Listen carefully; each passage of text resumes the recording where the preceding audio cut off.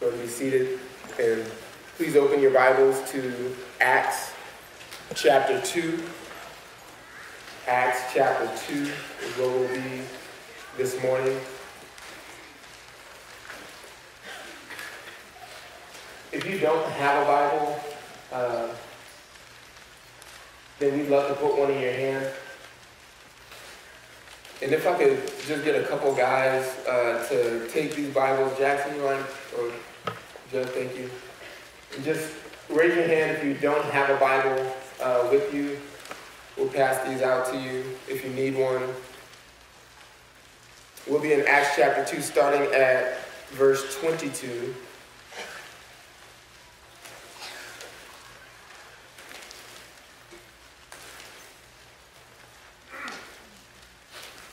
And just follow along as I read. Either those pages that I'm hearing is people still turning or the kids opening up baggage. Follow along. Men of Israel, listen to these words. Jesus the Nazarene, a man attested to you by God with miracles and wonders and signs, which God performed through him in your midst, just as you yourselves know. This man, delivered over by the predetermined plan and foreknowledge of God, you nailed to a cross by the hands of godless men and put him to death. But God, raised him up again, putting an end to the agony of death, since it was impossible for him to be held in its power. For David says of him, I saw the Lord always in my presence, for he is at my right hand, so that I will not be shaken. Therefore my heart was glad and my tongue exalted. Moreover, my flesh also will live in hope, because you will not abandon my soul to Hades, nor allow your Holy One to undergo decay. You have made known to me the ways of life. You will make me full of gladness with your presence.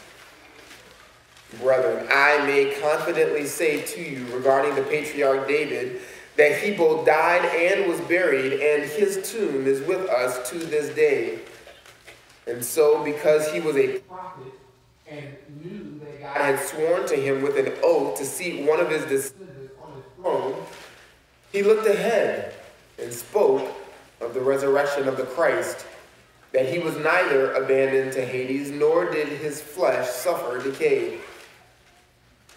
This Jesus God raised up again, to which we are all witnesses. Therefore, having been exalted to the right hand of God, and having received from the Father the promise of the Holy Spirit, he has poured forth this which you both see and hear. For it was not David who ascended into heaven, but he himself says, the Lord said to my Lord, sit at my right hand until I make your enemies a footstool for your feet. Therefore, let all the house of Israel know for certain that God has made him both Lord and Christ, this Jesus whom you crucified. In our day, you can be almost anything you want to be. We live in a time where the individual person is their own authority. It's like the book of Judges. Every man does what is right in his own eyes. But not only does everyone like to do whatever they perceive as right, but others are supposed to agree with whatever each person calls their reality. We live in a speak your truth, cancel your dissenters, choose your gender, shout down your opponents type age. Every man is an authority to himself, or so he thinks. Anyone can be anything they want to be. This mindset is applauded in our generation. But even at a time, and perhaps especially at a time like the one we currently live in, when this kind of subjectivity rules, the one thing that you absolutely cannot be is certain. You may not be certain. Certainly not. You cannot be certain that God, the creator and sovereign ruler of all creation, has spoken, that he has spoken clearly, that you understand and obey what he has clearly said, and that, like you, all men must also bow the knee to that God and creator, that we are all obligated to obey him. If you are certain of these things, then you are immediately labeled arrogant, a bigot, intolerant, unloving.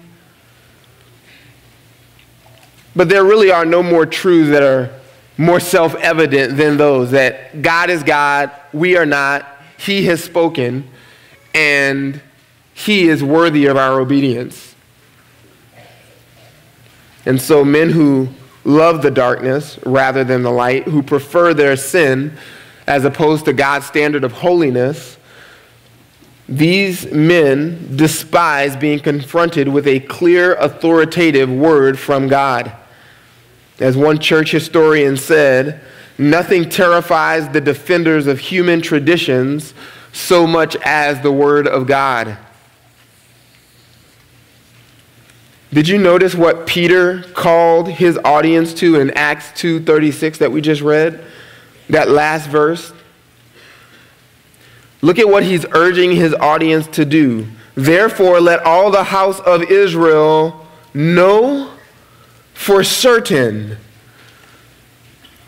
The Apostle Peter is calling these Jews gathered in Jerusalem on Pentecost to certainty, a certain knowledge of truth.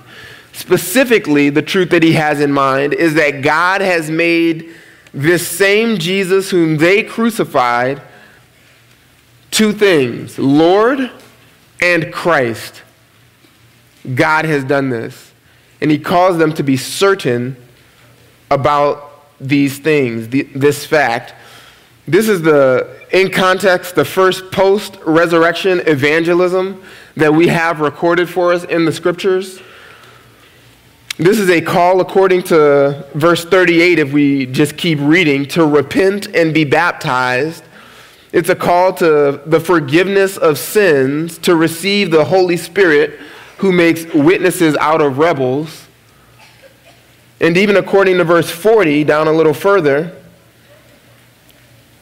Peter continues with many other words. That means he added words to what we've already read, solemnly testifying and exhorting them to do this, be saved from this perverse generation, to be saved.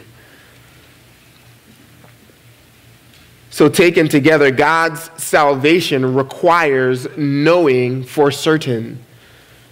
In other words, saving knowledge is certain knowledge about what God has done in Christ Jesus.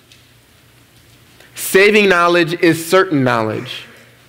No one who believes God in the gospel and what he has accomplished on behalf of sinners in crucifying his son in their place, raising him up again, thinks to themselves, but I could be wrong.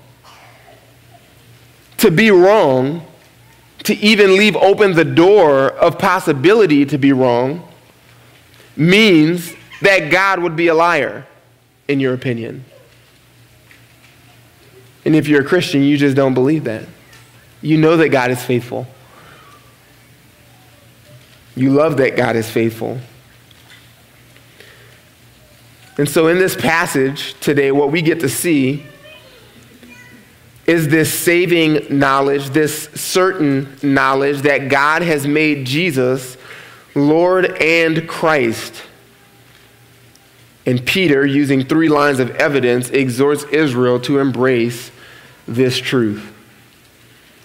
With 3 lines of evidence, Peter we're going to see in this passage, exhorts Israel to embrace this truth. This is saving faith, to embrace this truth that Jesus is the Christ, Lord and Christ, all by God's design, is synonymous with saving faith.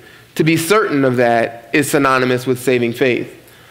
And anyone who here today who has yet to embrace Christ as Lord, to embrace Jesus as God's Messiah, to change your mind, to repent of something less than certainty in this reality, and to, for the first time, embrace Jesus as these things, as Lord in Christ, you too can be saved, will be saved from this perverse generation.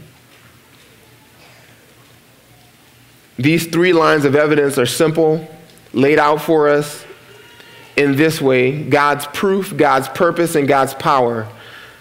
Those are the three lines of evidence that the Apostle Peter pursues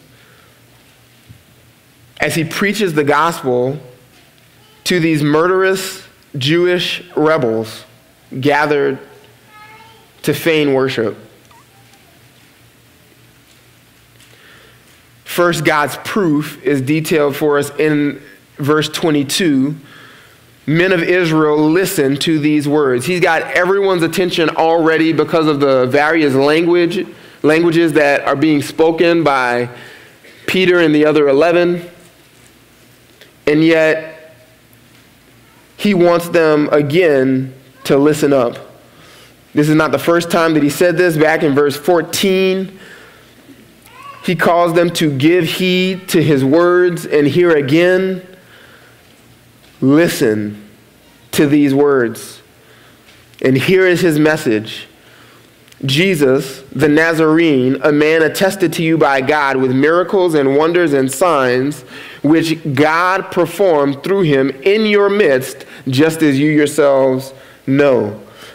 This is God's proof. The person God proved is in view first, Jesus the Nazarene. He's got a name.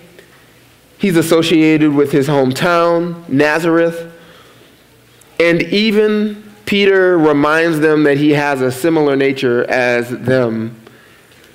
Although he is more than this, he is not less than a man. Jesus the Nazarene, a man. He was attested to you. This is your proven word. He was proven, displayed publicly to be recognized for who he is. And this was done by God. So not only the person that God proved, but the way God proved what he did about his son. He did this, notice, with three things: miracles and wonders and signs. There was no shortage of evidence for people who were in the vicinity of Christ, who heard about Christ, to entrust themselves to him. They had abundant reason for trusting Jesus, trusting his message, trusting his word, trusting his testimony about what he said about God. Miracles, wonders, signs, a compiling of words here to say things that aren't normal, that demonstrate the veracity of everything that this man is speaking, were abundantly available to the people who saw Jesus and heard Jesus.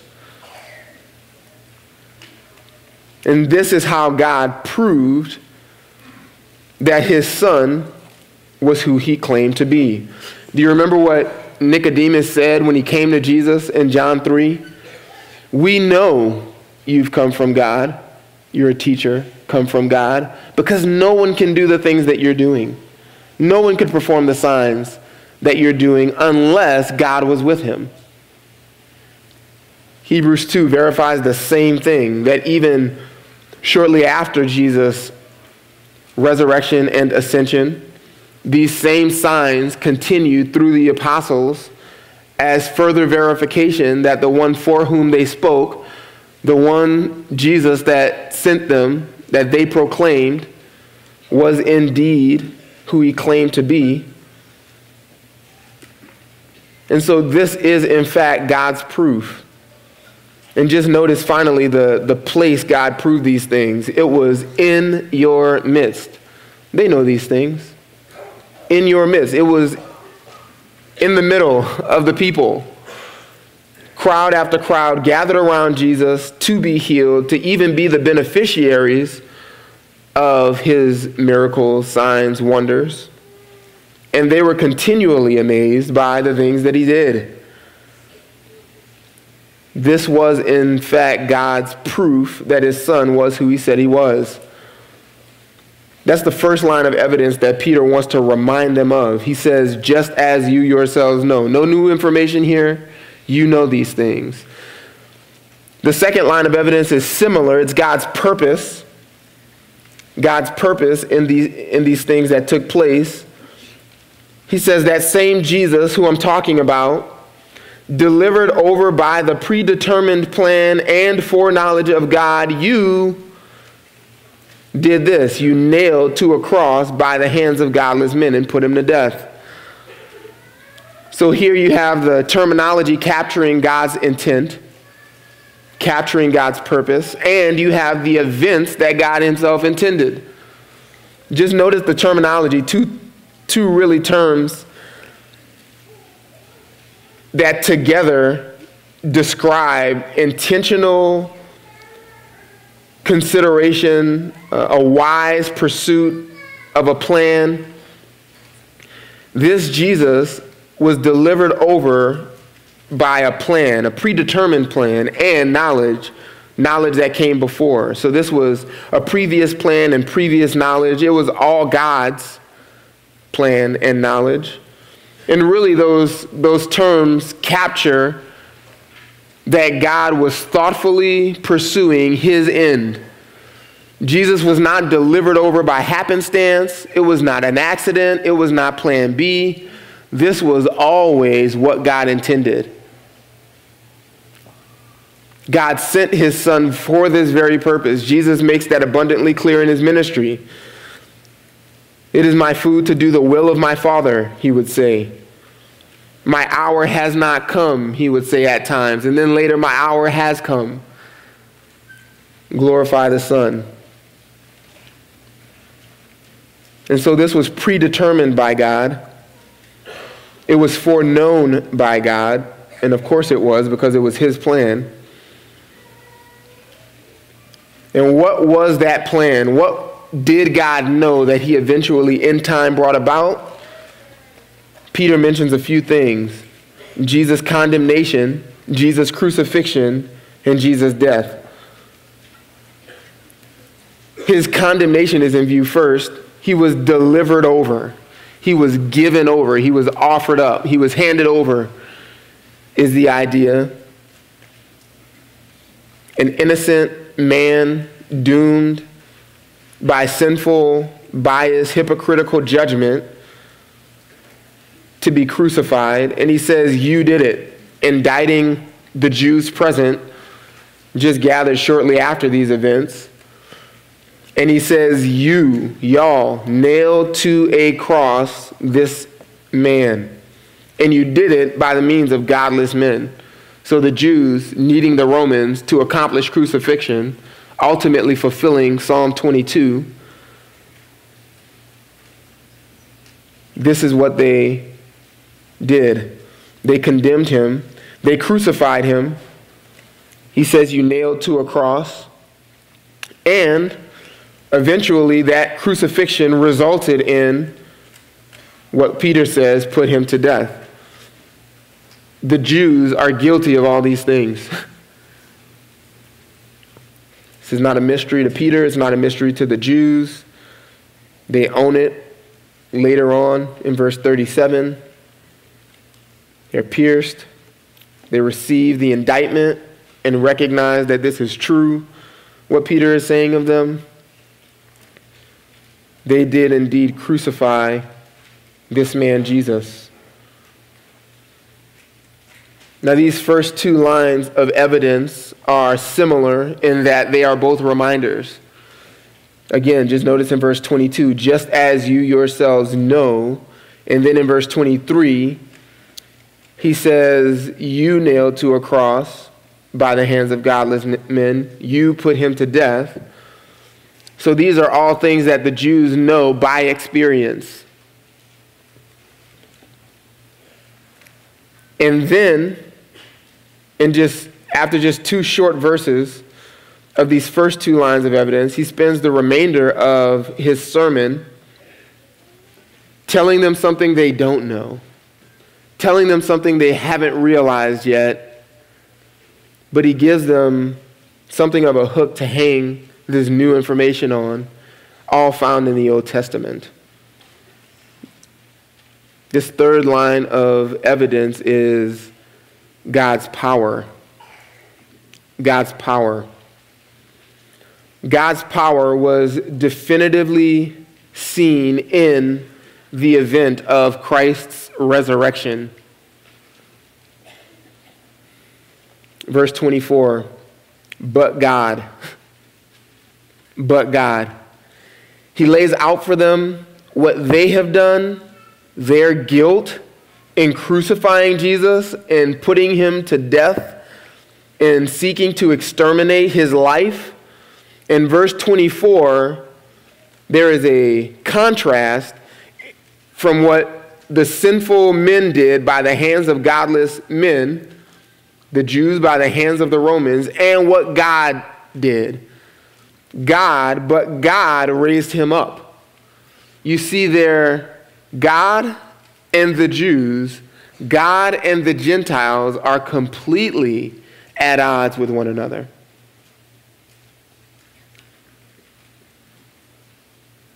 It seemed that the whole world was gathered against God's Christ. Just look at Acts chapter 4. The apostles, this is consistently their message. Acts 4, verse 27. For truly, they said, in this city there were gathered together against your holy servant Jesus, whom you anointed, both Herod and Pontius Pilate, along with the Gentiles and the peoples of Israel. 2 Gentile rulers, the Gentiles generally, and Israel. That's everybody. The whole world united against Christ is the way that they saw this rightly. But God did something else, raised him up. He did something following Christ's death, raised him up again, putting an end to the agony of death, since it was impossible for him to be held in its power. So God's power was exercised contrary to sinners, specifically in the same number of ways that the sinners oppose God. The sinners oppose God in Jesus' condemnation, crucifixion, and in Jesus' death. God opposed these sinners by raising Jesus up, by ending death's pains, and by loosing death's hold. In every way that sinners oppose God, God opposes these sinful men. Where they have death in view, he has resurrection in view. Where they have a permanent end, God has a temporary end in view. And just note the power of God to overcome the most unstoppable force to be reckoned with, death itself. That's power. When death proves impotent, then you're looking at omnipotence. All might, all power available at his disposal. God owns that power. God is the single sole arbiter of that kind of power.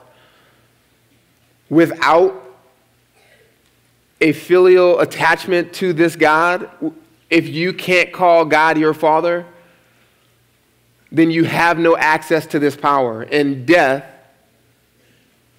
if you remain in that state, will eventually have its way with you. and eternally so. Those who know God as Father, know Christ as Savior, they are, like Christ, freed from the sting of death. This says it was impossible for Christ, impossible for Jesus to be held in death's power. And then what he goes on to do, like a master theologian, an astute preacher, is string together a number of Old Testament concepts and passages that just prove this one point, that God raised Jesus from the dead. He could not remain in the tomb. And there are several evidences that he goes on to unfold for us that prove this point. So God's power, specifically in the resurrection, was prophesied previously in Scripture. First, this prophecy comes from Psalm number 16. For David says of him, this is of Jesus, I saw the Lord always in my presence, for he is at my right hand, so that I will not be shaken. Therefore my heart was glad and my tongue exulted. Moreover, my flesh also will live in hope, because you will not abandon my soul to Hades, nor allow your Holy One to undergo decay. You have made known to me the ways of life. You will make me full of gladness with your presence. Here you have one sufferer exercising confidence in God in prayer.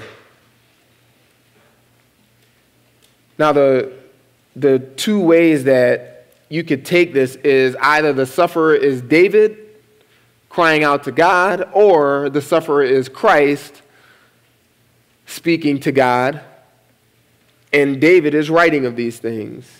And I think that second position is the proper one. It's the best reading of this, so that all of the first-person pronouns, the I, the me, the my's, in this passage are actually David writing Christ's words, writing words for Jesus. These would have been words that Jesus would have known, recited in his suffering moments, and these would have been useful to him to strengthen him in those dying moments as he exercised unshakable faith in his God. That view, that point is further made, especially in verses 27 and in those two lines. You will not abandon my soul to Hades, nor allow your Holy One to undergo decay. The my soul is the same Holy One spoken of in the next line. And let me just show you this back in Psalm 16. Just keep your place in Acts 2. Flip over to Psalm 16. This is equally clear, I believe, from the Old Testament, if read carefully. This is what Eric read for us this morning in our scripture reading. As he articulates, explains God's power, not known to the Jews gathered there, that this power was prophesied previously in Scripture, just note how what Peter is driving home, wanting to emphasize the resurrection, but on the heels of Christ's death, is actually the same context that we find in Psalm 16. So this is a perfect passage for Peter to plant himself in. A miktam of David, preserve me, O God, for I take refuge in you. Keep me, guard me, protect me, watch over me. This cry for preservation sets the context for us to know that the speaker of these words is under fatal circumstances. finds himself in a life-threatening situation. This is why the request is to be preserved.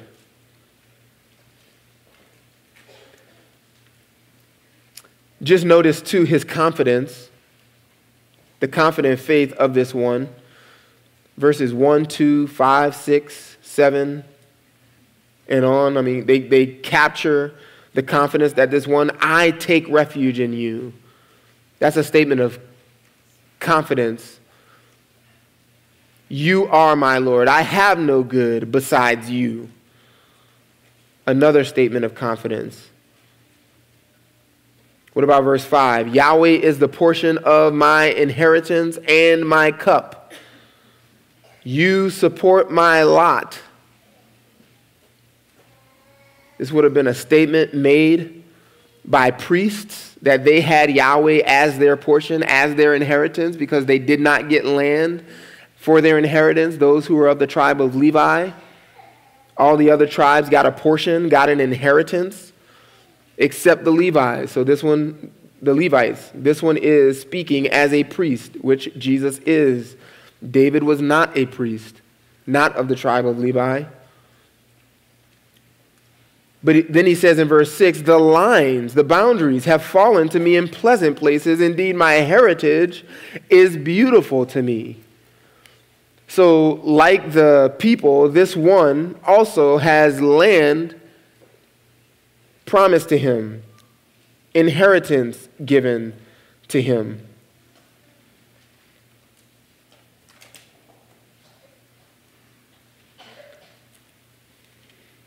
I think that this is just for another parallel. I know I've got us flipping quite a bit. Psalm 2 tells us even the extent, the extremities of the boundaries that this one gets in Psalm 2, verse 8. God welcomes his king, his anointed one. Ask of me, and I will surely give the nations as your inheritance, and the very ends, the extremities of the earth, as your possession. This one has limitless authority. God gives all things into the hands of this one in view, this anointed one. But Psalm 16 helps prove the point about the resurrection, because Peter goes to this context where the speaker finds himself in a life-threatening situation. His life is on the line, but he's confident in the Lord, even what the Lord will do in the future, and chooses not to indict the Lord, but to bless the Lord, verse 7 of Psalm 16. To bless the Lord. He exalts, verse 9, speaks praises of God, and he's confident that his flesh will dwell securely. Why? Because verse 10, you will not abandon my soul to Sheol, nor will you allow your Holy One to undergo decay. This is the point that Peter's making. Where does this confidence come from Jesus? Where did the confidence come from Christ that he would dwell securely, even though he would taste death? Well, because he knew he would not be abandoned. He knew that his body would not undergo decay. And there you have two things in view: his life, his soul, the inner self, and even his body, the flesh. So internal self, external self, these things would not be left by God. The one who clinged in trust to God would have God cling to him. And so his body would not even undergo decay. This is an implication for the third day resurrection. The Jews, when they made meat, offered a sacrifice, that meat was good the day they sacrificed it, the next day and the day after. I'm not making a case for doing that today, leaving meat out and eating it on the third day, but the decay would have been considered beyond that, any amount of time beyond that. And so if this Holy One would not undergo decay, then the resurrection would have to take place by not the day that he died or the day after, but the following day, the third day. Back in Acts 2, this is the exact point that David and Peter are driving at. So here you have Peter, Luke quoting Peter, quoting David, quoting Christ in one passage. How's that? All maintaining the same meaning from the time it was penned, what David meant at the very first. And Peter is pointing out in this sermon that these are the very things that happened to Christ. Jesus said these things. He was the one who set the Lord intentionally and always in his presence. This is a way of recording a past action that's continuous, repeated, prolonged. This was Jesus' unerring way of always living, walking in a fear of the Lord. He is at my right hand. I will not be shaken. And this is why he experiences joy, why he can exalt, why he has this unshakable hope. He knows, verse 27, he will not be abandoned to the grave or Hades, and even his flesh wouldn't undergo decay. In fact, furthermore, indeed, you could say, God made known to this one, to Jesus, the ways of life, not death. Life is what he had in mind for this one. You will make me full of gladness with your presence. Peter, at this point in verse 29, feels the need to just state the obvious. I may confidently say to you regarding the patriarch David that he both died and was buried, and his tomb is with us to this day. Clearly, David, in Peter's mind, is not the one who spoke these words. It was another. David did undergo decay. And so this makes the point. Because he was a prophet, verse 30, and knew that God, here's your other Old Testament reference, had sworn to him with an oath to seat one of his descendants on his throne. Then David, he says, looked ahead and spoke of the resurrection of Christ. So not only does Peter have Psalm 16 in mind, but he also has the Davidic covenant from 2 Samuel 7, Psalm 89, and Psalm 132 in mind. These all passages fixating on the same reality that God would seat a descendant of David on David's throne forever. There would be no end to his kingdom.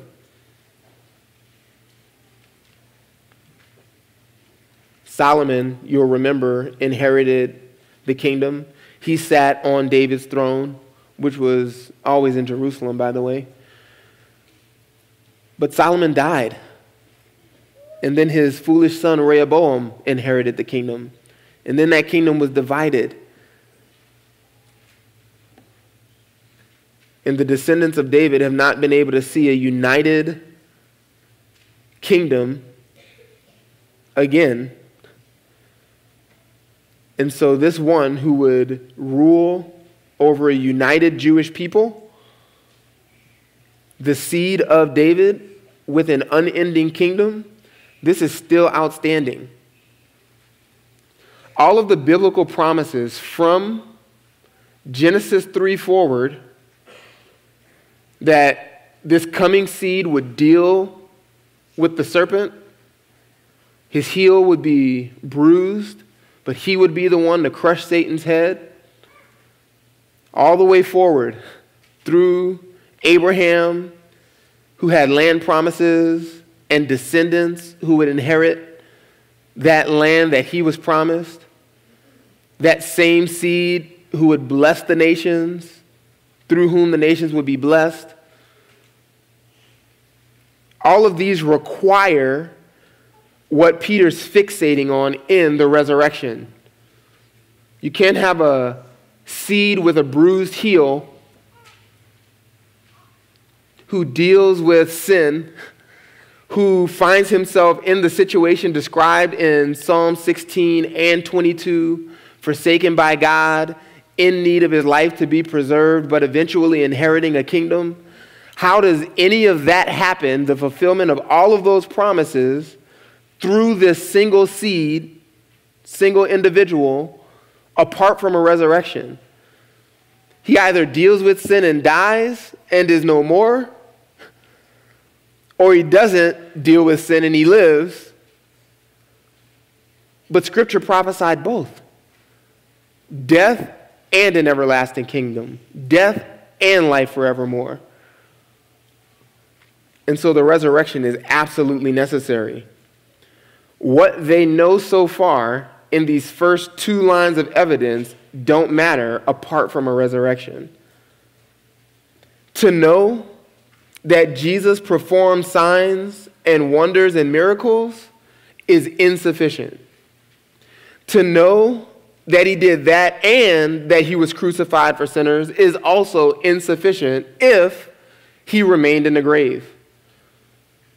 And it's the same for us. To just know those things, to know the facts, those historical facts, is insufficient. Peter, in detailing the resurrection, is pushing all the way forward what we already read in verse 36, that the house of Israel in this case, and by implication all of us, would know for certain that God has made him both Lord and Christ, Jesus, the same one who was crucified. That is a saving knowledge. To acknowledge him as Lord and agree with God on what he is, on the determination that God has made concerning his Son, that is saving faith.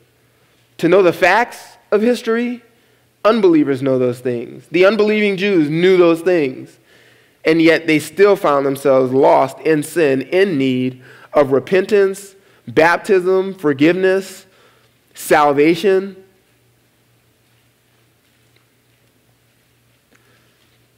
I'm just burdened at that consideration for the children in the room. Like you, I grew up hearing these truths. Never disagreed with them as far as I can remember, as far as I can tell. The facts of Jesus' resurrection, the fact of Jesus' death, those were all self-evident to me because I agreed with what my parents taught me. They were faithful to explain those things like your parents are faithful, many of you, to explain those things, children. And yet that is not enough to save you. Do you agree with God on who Jesus is? Lord and Christ.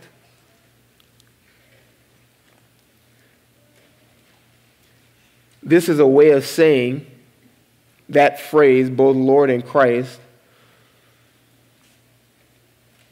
essentially what the Old Testament anticipated in this coming one, that he would be God's king. This is another way of saying that he is Lord in Christ, is another way of saying that he is God's single, solitary king and savior. He possesses all authority, and he is the only one able, capable of saving. This is all bound up in those two titles, Lord and Christ. And I know we're fast forwarding to the end of our passage here for the sake of time, but just notice that this same one who wasn't abandoned to Hades, nor did his flesh suffer decay, that God raised up, he was exalted, verse 33 says, at the right hand of God. He received this promise of the Holy Spirit, and therefore he poured it out. That's what they're experiencing, seeing. David didn't ascend to heaven. He himself even says, the Lord, or Yahweh in the Old Testament, said to my Lord Adonai, sit at my right hand until I make your enemies a footstool for your feet. That's the time that Peter found himself in, that we find ourselves in, where Jesus, the Lord, Adonai, is seated currently at the right hand of Yahweh until a future day when God's enemies are made a footstool for his feet. This, knowing for certain that he is Lord and Christ. I think that one passage, we've already looked at it briefly, but just in Psalm 2, it captures both of these terms. So just turn there. We'll end here. To be Lord, to be Christ, to be Master and Messiah, God's anointed one. This is what Jesus is. God has made him these things. He is just waiting for the full, unbridled, evident manifestation of that reality. And this is what Psalm 2 so clearly, so well has in view, also written by David. I'm going to read that for us. Why are the nations in an uproar, and the peoples devising a vain thing? The kings of the earth take their stand, and the rulers take counsel together against Yahweh and against his anointed, saying, let us tear their fetters apart and cast away their cords from us. He who sits in the heavens laughs. The Lord scoffs at them. Then he will speak to them in his anger and terrify them in his fury, saying, but as for me, I have installed my king upon Zion, my holy mountain. This is God's determination. I will surely tell of the decree of Yahweh. This is again the king speaking. He said to me, you are my son. Today I have begotten you. Ask of me, and I will surely give the nations as your inheritance, and the very ends of the earth as your possession. You shall break them with a rod of iron. You shall shatter them like earthenware. What do you think about when you hear that word of coming judgment?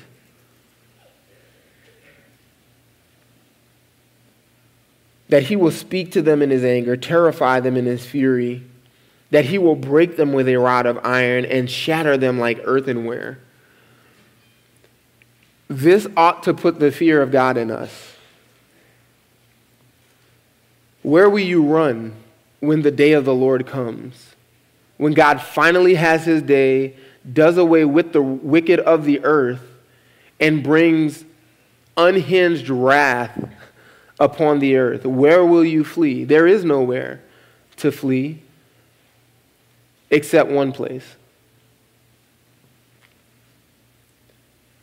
This tells us those who would show discernment, verse 10, who would take warning, will do this. Verse 11, worship Yahweh with reverence and rejoice with trembling.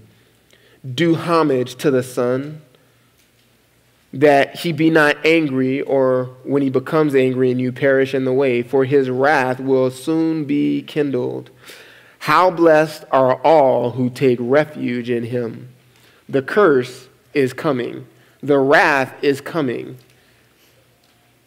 One safe refuge for all who would escape that coming wrath. Where is it?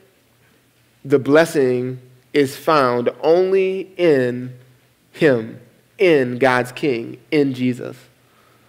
Blessed are all who take refuge in him. Have you done that? Have you taken refuge in Christ? Do you take refuge in Christ? From God's coming wrath? From every other potential danger? Do you find safe place in the Son?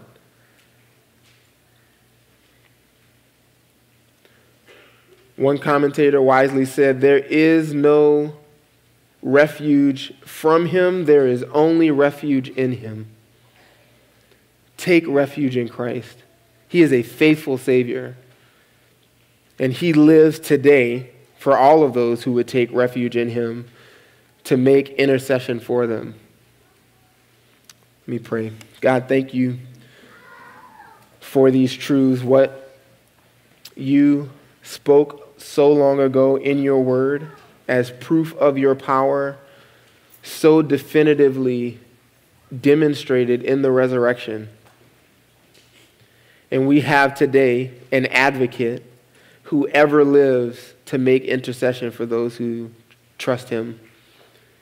He will never taste death again. He has an indestructible life. He will always be a priest on behalf of those who flee to him.